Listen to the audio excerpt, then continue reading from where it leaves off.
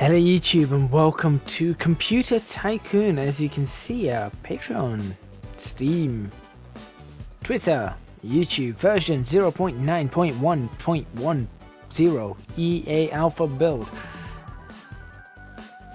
I don't know what to make of this this main menu. It's very odd, interesting type of main menu. I'll be honest, the first thing that really gets me is this being all sideways and then the sprites being really blurred out.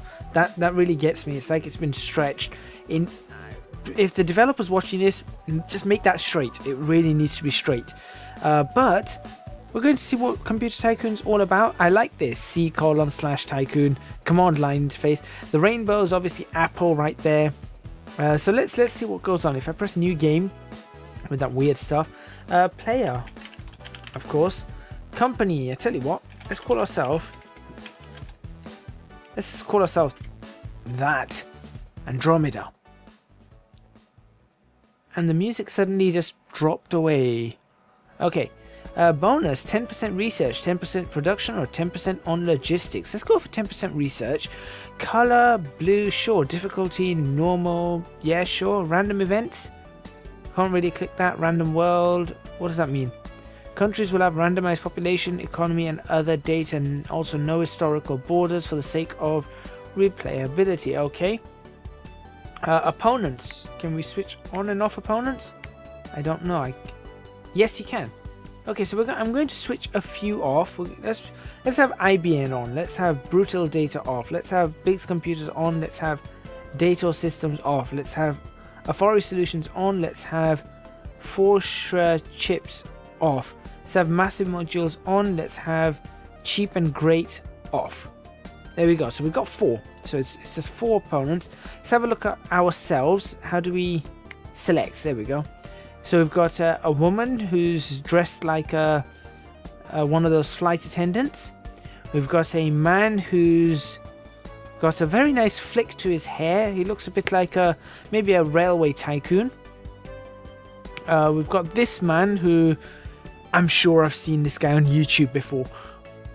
We've got this man who is, I think he needs a monocle, really. It's very interesting setup there. This man looks like Robin Williams in Jumanji. So I'm kind of tempted to pick this. What year is this? This guy is very Asian, very... He looks like maybe a game developer, actually. You know, a very famous, well-known game developer, maybe. This guy, I'm not sure what to make of him. He looks like maybe a really, really high-up executive. You know. And this guy looks like he's interested in making a bunch of money, having a good time, really enjoying his work. And this fella here, to be honest, this guy probably looks the most professional out of the lot. He looks like a guy who's there, he's casual, but he's ready to work, he's ready for everything, he's ready for his day. So it's either between him or... Yeah, I'm going with Robin Williams. So you know what? Player name.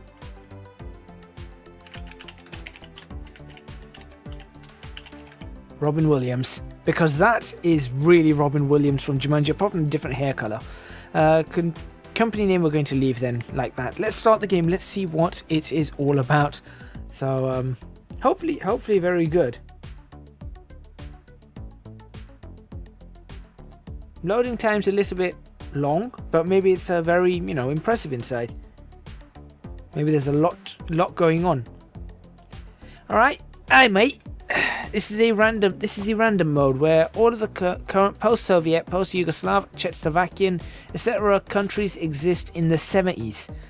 So all of you can enjoy your own countries in this mode, not like historical mode, and every country has algorithmically generated population and economic data that increases replayability. Start slowly.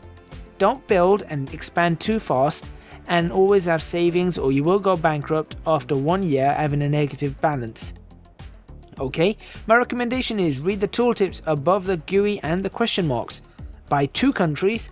Build your first site in a poor or average country. Create a new computer model. Fill it with hardware. Start selling. Build a factory and launch the time. Launch the time, okay. Expand slowly and keeping in mind you can have 7 building sites.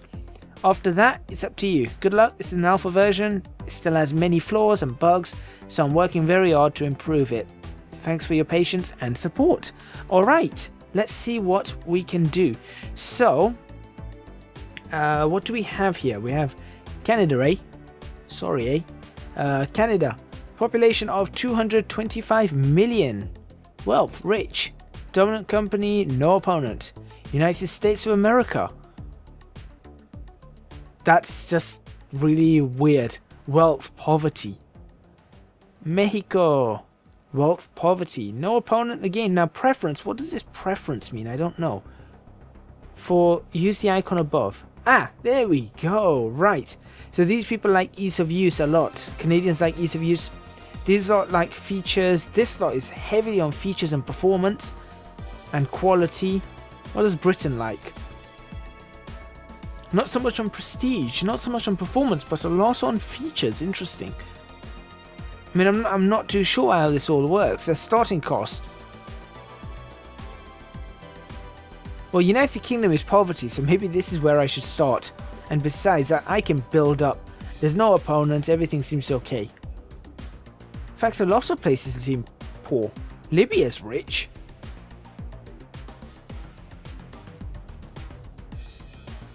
So United Arab Emirates, they should be very rich. Yep, that's happened.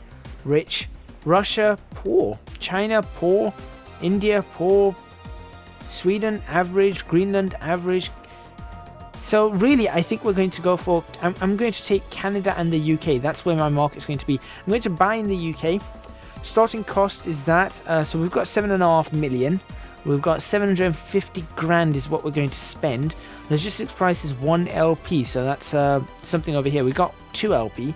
So if I purchase that, and then I'm assuming that's going to be 4 LP. So we need to wait, and we can get ourselves more logistics and then buy Canada. I think that's going to be what we're going to do. So now I assume we click. Ah, yes, okay. I don't know what that means. Do you wish to establish an industrial site? United Kingdom, upfront cost, monthly cost. Yeah, let's go for it. So this is our industrial site. We're paused at the moment. Can I move around? No, I can't. We have offices, factories, labs, marketing, logistics, recreation. Okay, so we can click on... Aha! By clicking, we move to this, and then we can build things up. So here you can... What does that say? Here you can chance the view of the site. Oh, change the view. Typo. Also, the other 2 panels reacts to the chance as well. Oh, maybe it's not. Maybe it is chance for something. There are 6 sections. You can read more about them by hovering your mouse over the buttons. Mandatory for other buildings. Also gives bonuses per level. Gives you PP. PP is what? This. Production points. Production points. So we have population. We have money in Computer Tycoon dollars. We have production power. So if your computer costs 100 production power and you have 1,000, this means you can make 10 computers on a single day. Okay, so a factory is definitely needed. Research power tells you how fast you can invent new technology. Okay.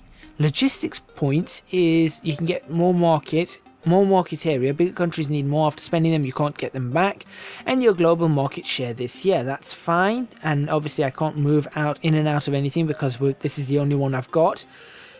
So this gives us the whatever it's called, production power, yes. The lab gives us RUPs, so we get RPs. Rich countries are better for labs. Okay. This gives marketing tools per level. Also, building more in other building sites will increase the effect of your tools. So that's marketing. I don't know what that really is going to do. That's going to give us LP. So really, it's factory and lab is what we need to focus on just at the moment. So we're going to upgrade and build a factory, like so.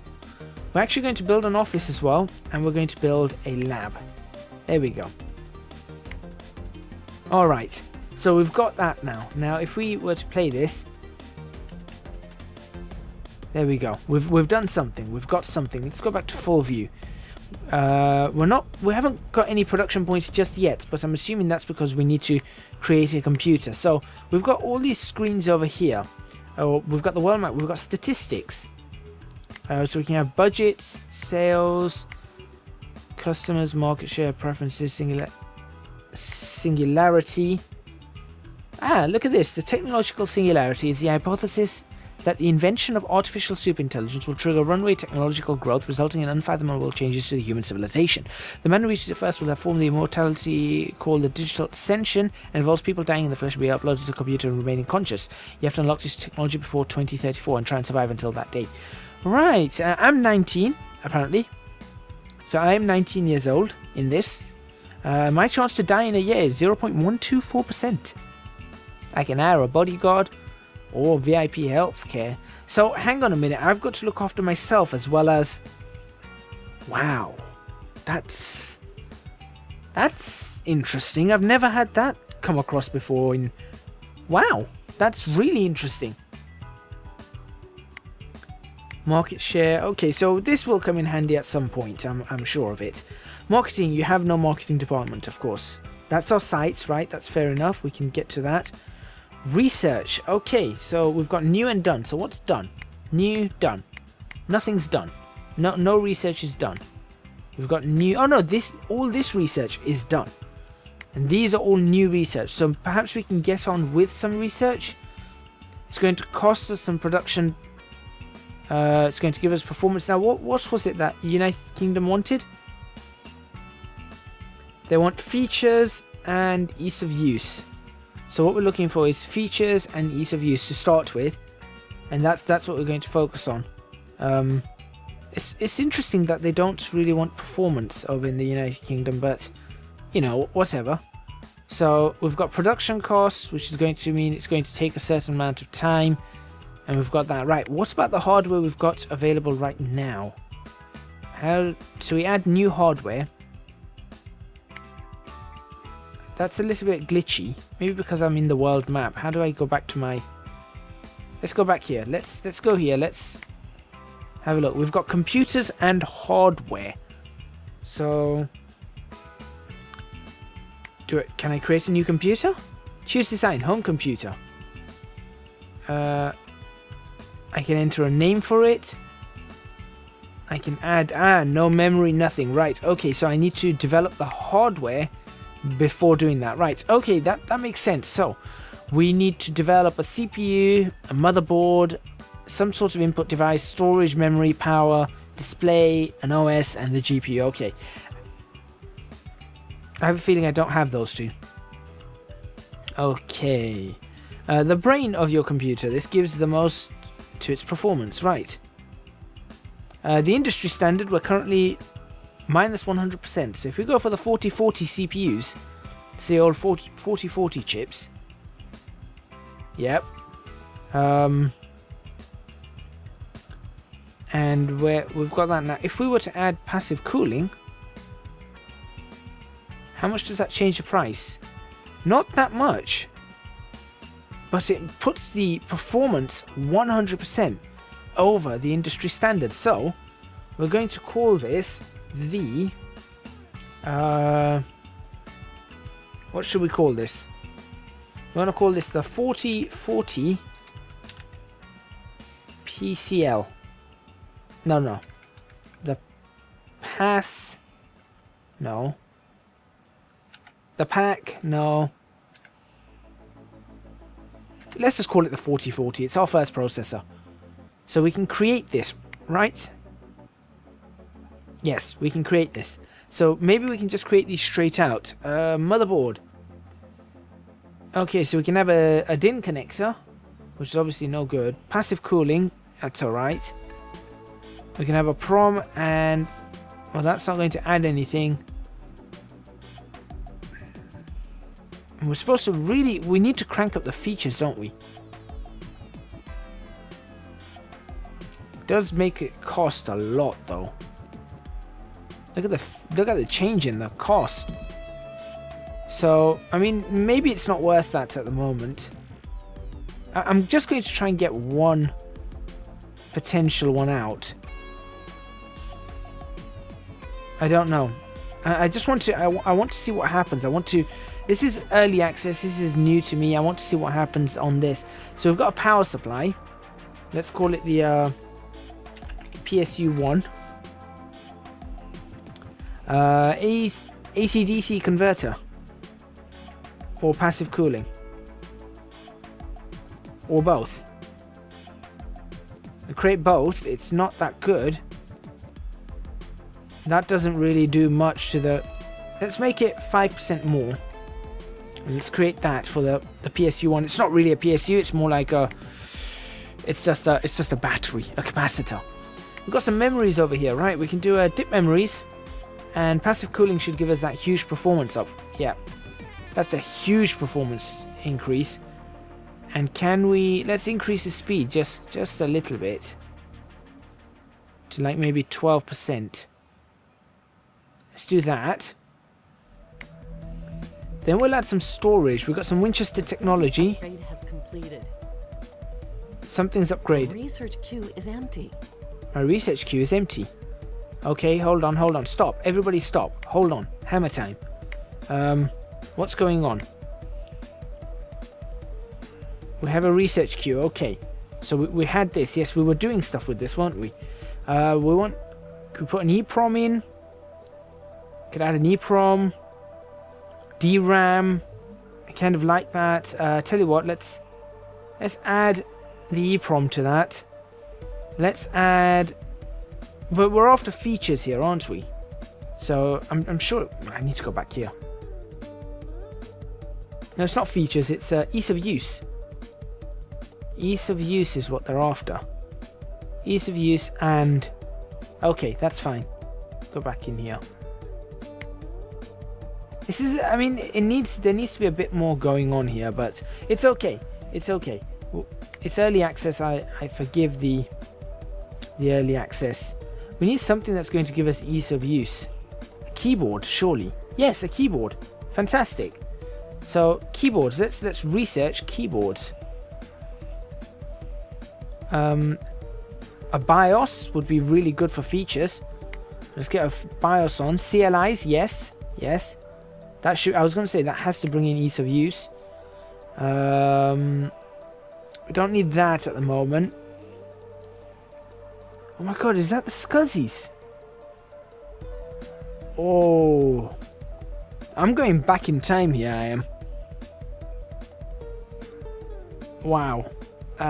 DRAM is performance, really. RAM for performance.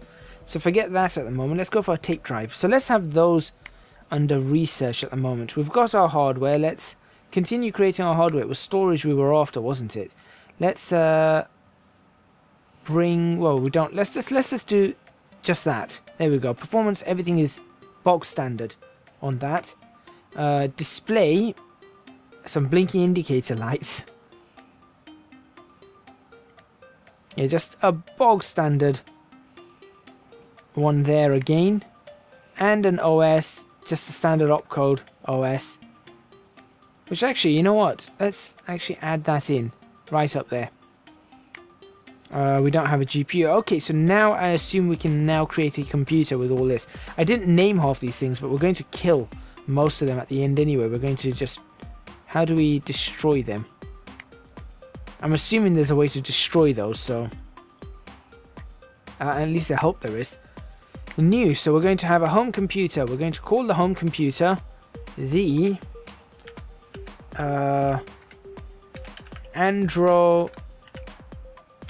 Andro 1. Yes.